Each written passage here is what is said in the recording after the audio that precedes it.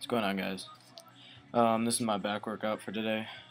Right now I'm 146 pounds, and the first exercise I was doing was lat pull downs. This was like 115 pounds, I think. And I just repped it out for like 10 or 12, I think. Not really counting reps, just trying to squeeze really good. This next set right here, I was doing 130, I think, and I was basically just doing it for as many reps as I can.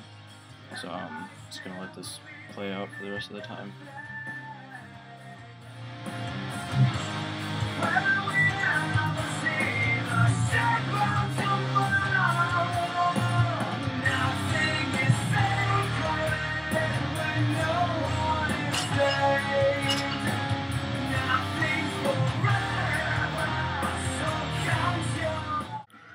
Alright guys, the next exercise I was doing was barbell rows with 185 pounds, I think.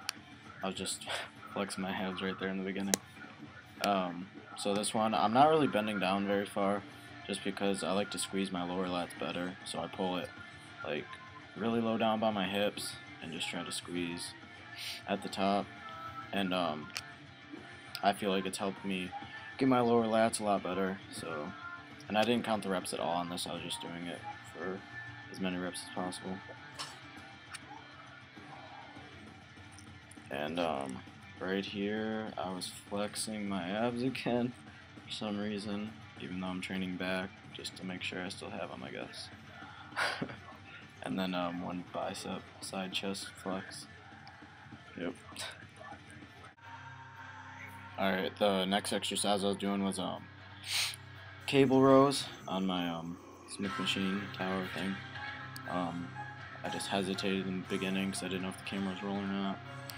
For this exercise, I don't like to pull my body forward and let my back stretch out. I like to keep tension on my back the whole time. And I pull down to about my belly button.